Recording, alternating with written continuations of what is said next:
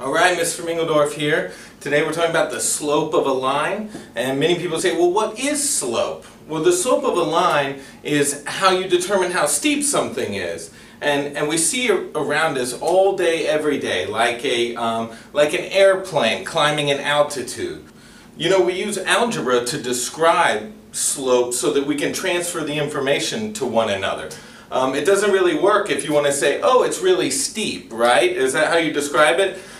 Maybe you thought the slide wasn't as steep as it was, but it turns out it was much steeper. So the two basic formats for describing slope are 1, rate of change, and 2, rise over run. And you may have heard these terms before. Rate of change is taking the change in the dependent variable and putting that on top of the change in the independent variable. Rise over run is the same thing. We take the vertical change and put that over the horizontal change, and we result with like a fraction or a whole number sometimes. It can be either one. Sometimes slope is 0. Sometimes it's undefined. Think about renting a DVD. It costs $2 for every one day. So if you have it for one night, it only costs you $2, right? So the cost is actually the dependent variable. The amount you're going to pay depends on how many days you have the DVD, which makes the number of days the independent variable. When describing slope using rise over run, it's pretty simple. Think about a staircase that needs to go up to a second level that's like 8 feet high. We want to know how many feet across did we use in order to get up 8 feet high? The staircase. What is the slope of the staircase? So if the base of the staircase is 12 feet long and the height is 8 feet tall, the change in the vertical is 8 over the change in the horizontal, which is 12. So we would express the slope as 8 over 12. And you can always reduce these. They're just fractions, so it could have a slope of 2/3. So for every 3 feet forward, we rise 2 feet. Meaning at 6 feet, we've gone up 4 feet. And then at 12 feet, we've gone up 8 feet. And construction workers use this every day. You may have a staircase in your home. Grab a tape measure. Check it out.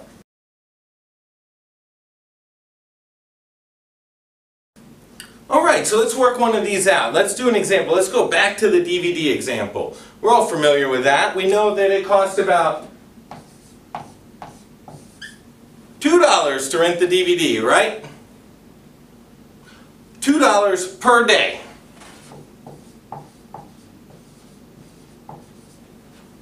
Now I have the cost and the days, right? So one is dependent upon the other. Can you figure out which the dependent variable is? That's right, it's the cost. The cost depends on how many days, right? So I'm going to put my independent variable on the left side, and I'll put my dependent variable on the right side. Looking at this, I'm going to go ahead and plot out a few days here. And then associate the cost. So we know it's $2 per day. So I'm just going to increase by 2 each day. Really simple here. So once I have this, I can kind of see if I want to keep it one day, which is optimal, right?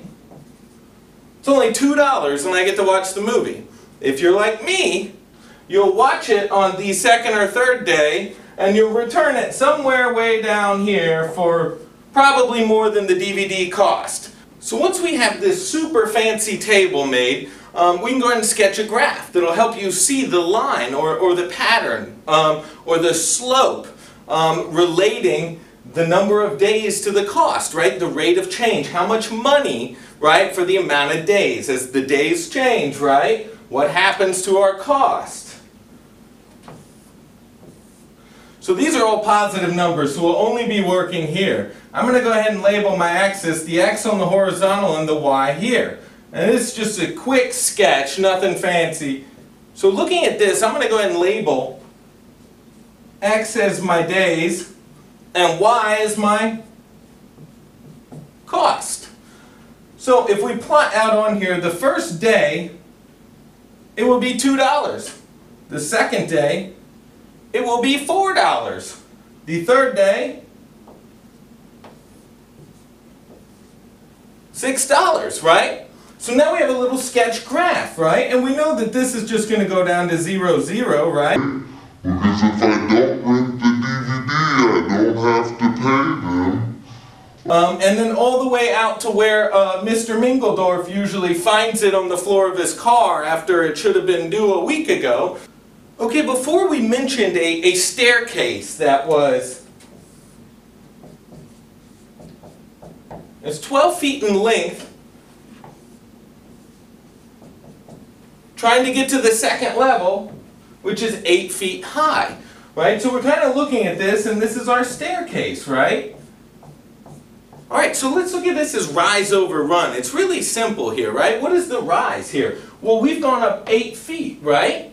So I'm going to put that 8 feet. And I'm going to divide it by, right? We got 12 feet. So we'll put 8 feet over 12 feet. And we can reduce that, right? Each one of these is divisible by 4, it looks like. So I can go 2 feet. So what does that actually mean? That means that this distance here is 2, and this is 3. Right? So it will tell you, it allows you to be consistent with your staircase too. So we know that this is the model for this staircase. I bet you're all waiting for a formula, aren't you? Right? Slope, I need a formula. How do I figure this out? So we can also say that the slope of a line is equal to y2 minus y1 over x2 minus x1. Pretty standard formula, right? We've got these little subscripts here. What does that mean? That means we have to have 2 points to calculate the slope, right? And we all know that our coordinates come in the fashion of x and y. Well, let's say we have 2 of them. Now we're going to go ahead and label them x1 and y1, x2 and y2. And that'll give us 2 coordinates. As long as we have this, we can plug in and calculate the slope. It's really easy. Alright, so I've got this super fancy line here. And I want to know what the slope is. I want to use my formula that we just learned about. Do you remember what it is? Yes, you do. It is y2 minus y1 over x2 minus x1. And remember, it's the same as rise over run, right? The rise over the run. So we're looking at the rise, which is the y's, over the run, which is the x. So applying this, it looks like I need coordinates. So 1, 2 on my x, and 1 high on the y. Alrighty, so I got the first point. The second one looks like a doozy. 1, 2, 3, 4, 5, 6. So I have 6 on my x. 1, 2, 3. And 3 on the y. Alrighty, so let's go ahead and plug this in and see what we get. This is really easy.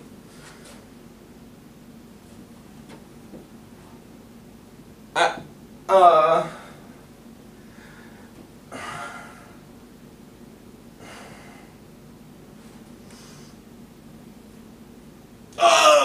I know what makes this easier. Let's label our coordinates.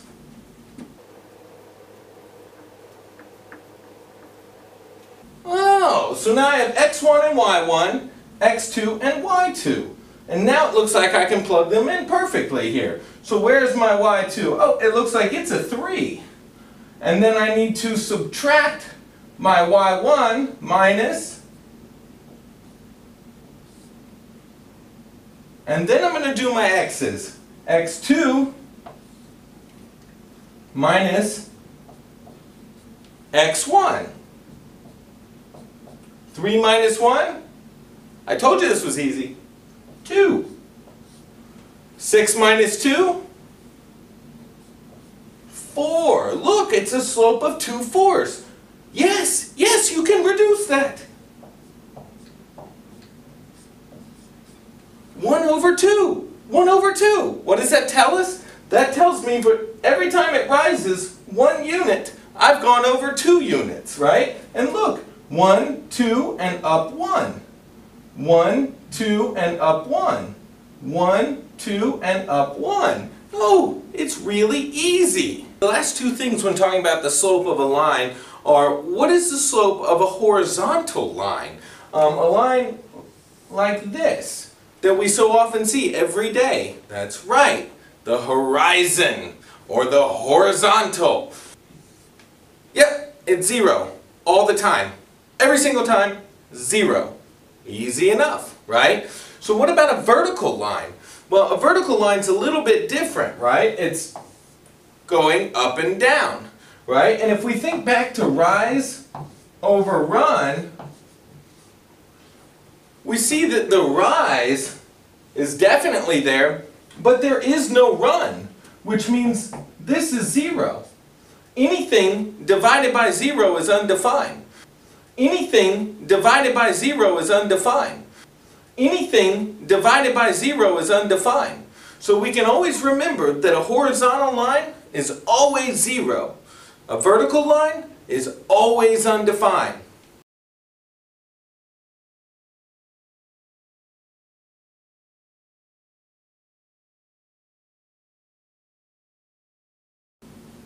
I don't know.